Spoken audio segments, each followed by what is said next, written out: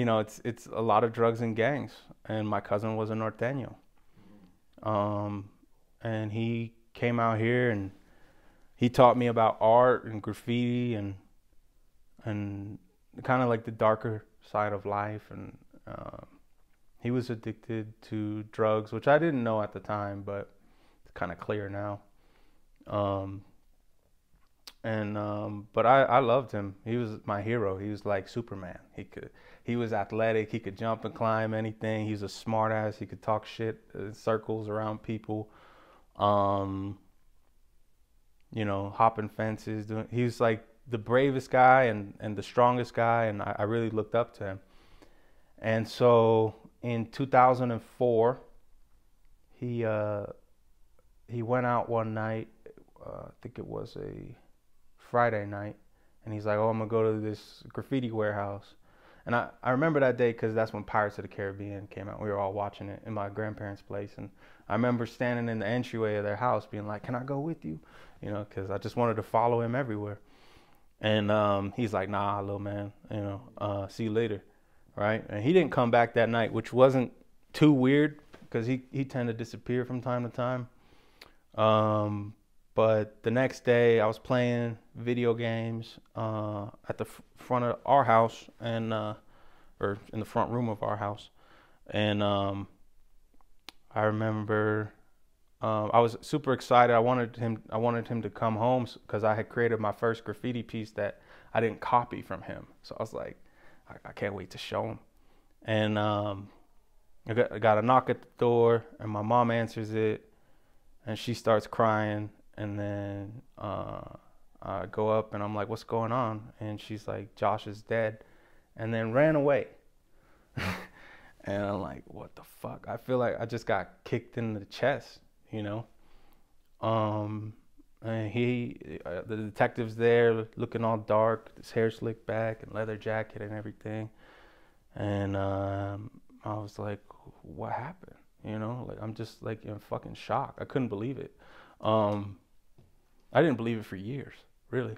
Um, but he had been murdered. Um, he was in Globeville, or yeah, is it Globeville in the Five Points? Um, in that area, that's where they found his body. Um, and it was brutal. Like he had been beaten and stabbed, and then they stripped his clothes off and lit him on fire and threw him in a dumpster.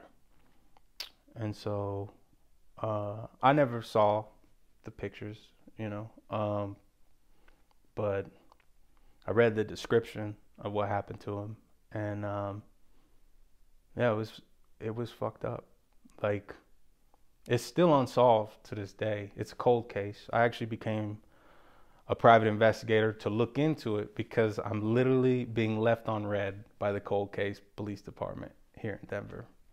There's the cold case department at the yeah, I'm fucking up my words here. But yeah, so the detectives, they won't answer my calls, they won't answer my emails. Basically not cooperating with me at all. They wish me the best of luck though, and encouraged me to become a private investigator. But yeah, his death itself was fucked up because there was no answers. But I would say it was the reception of it from my community that hurt the most. Um, you know, keep in mind I'm only like 10 years old. I wasn't like there's fully grown adults that have people murdered that can't fucking deal with it. 10-year-olds, I couldn't fucking deal with it. And I just had to go back to school like it didn't happen, you know?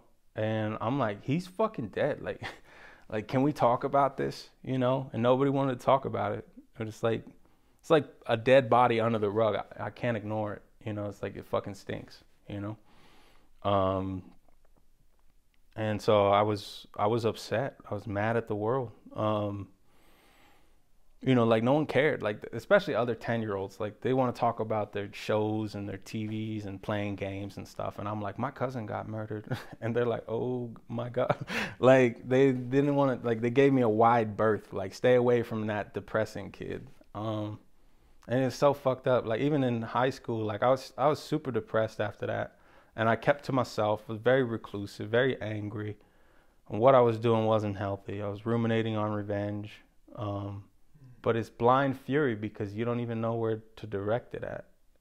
And that's the thing, is just that any person that becomes a problem for you at that point, you direct all that fury to, because it's like, I've been cooking for fucking years, and you want to be a problem right now. I'll destroy you. Like I don't give a fuck about you.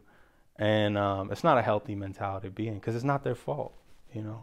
But I didn't know that at the time. All I could think about was just how fucked up it was. And no one was like, oh, this kid's in grief, he needs therapy. They're like, he has behavioral problems, you know. Like he's like, they tried to put me on Ritalin and stuff like that. My mom refused, because it's part of the Scientology thing to not take a lot of the pharmaceutical drugs. Specifically the psychiatric drugs.